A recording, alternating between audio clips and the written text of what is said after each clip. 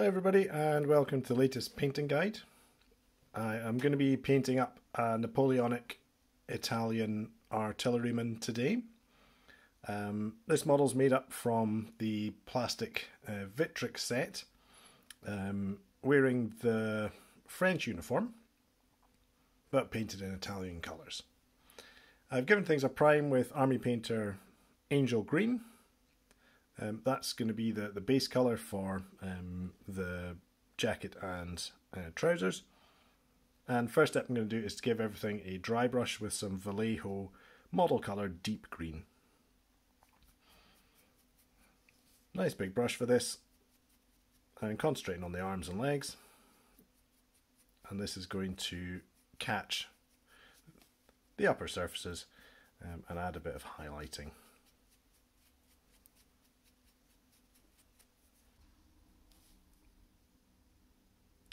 Next step is going to be to pick out the skin.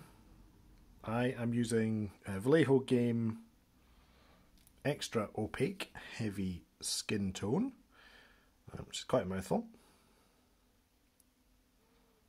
But the extra pigment in the heavy opaque range just means it will cover this dark green base coat a bit quicker.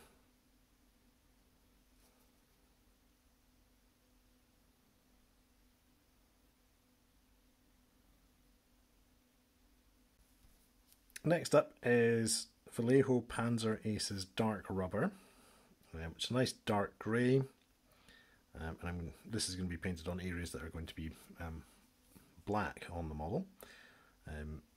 Dark grey so that it can be shaded with a dark wash later. So the sponge is getting painted this way. Uniform details. So facings on the lapels, just a little bit either side of the cross straps and above. Collar.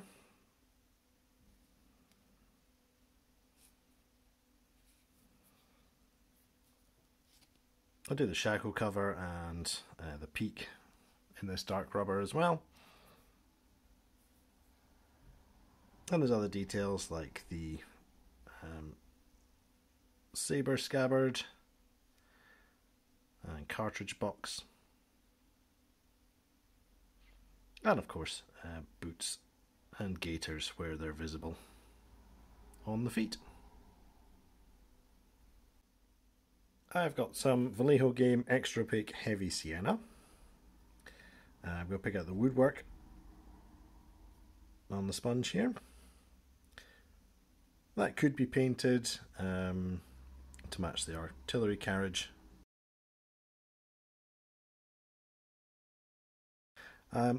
He's got a few bits and pieces hanging off him. There's a gourd here. That's on some kind of lanyard, so I'll pick that out as well.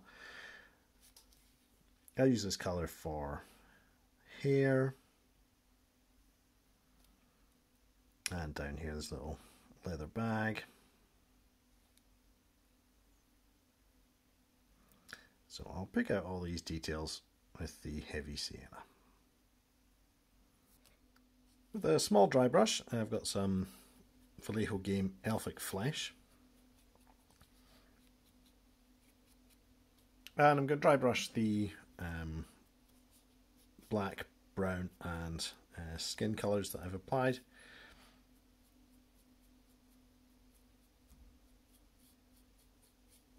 Adding a very quick highlight to these areas. I'm not too concerned if it gets on the uniform. Just make it look a bit dusty and dirty, which is entirely appropriate for artillery crew. On Italian artillery, the cuffs are red, as is piping round the collar and piping on the lapels. I'm using Army Painter Pure Red. And on the back of the model, I want to pick out the turnbacks. Little knot on the bonnet And can't really see it very well on this model, but there is a sword knot just there to pick out. And the last bit of piping is on the shoulder boards.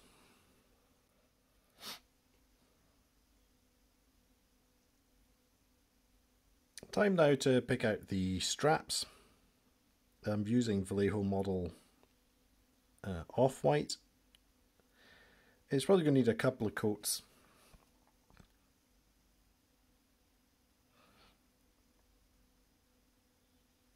So cross straps on the front, on the back. And the hanger for the sword and bayonet. You can see where the cross straps continue over the shoulders on the back. And a little pair of lines just where the cap is held on. On my brush, I've got some Army Painter plate mail metal. And I am going to carefully pick out buttons.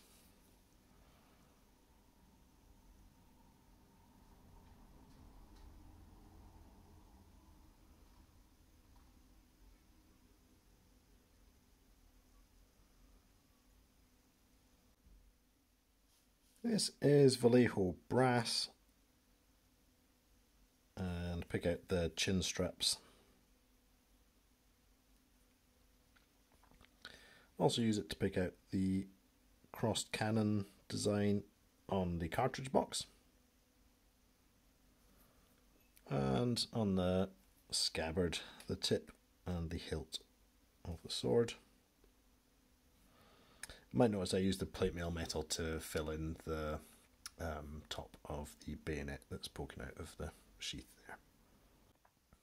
I'm going to apply washes to the model now. I'm taking the opportunity to do the skin separately from the rest of the model. I'm using Army Painter Flesh Wash. You could of course just do the whole model with one wash, but I just think having a little bit of reddy pinkness added to the skin will help it look a bit more natural. The rest of the model is going to get an all over wash with Army Painter Dark Tone mixed 1:1 with Quickshade mixing medium. Now my washes have dried.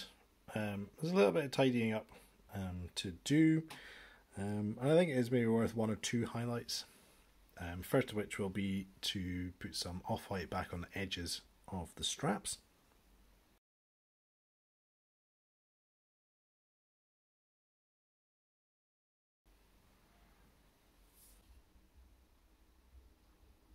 A bit of the pure red out to highlight on the cuffs.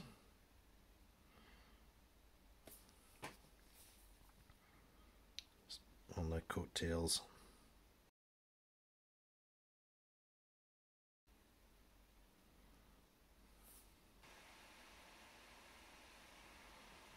I'm highlighting the skin with a bit of Kobold skin from the Army Painter. And that'll probably be the last highlight I do. Here's a look at my finished and based Napoleonic Italian artillery battery.